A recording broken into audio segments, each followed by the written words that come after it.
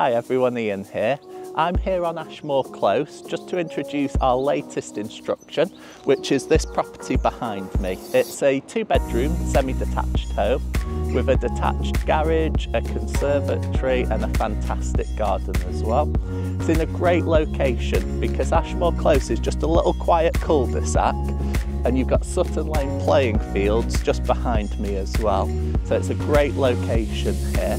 Now the property will be perfect for anyone that's looking for a first home, maybe thinking of even downsizing or looking for a buy-to-let investment. Let's go in and take a look around.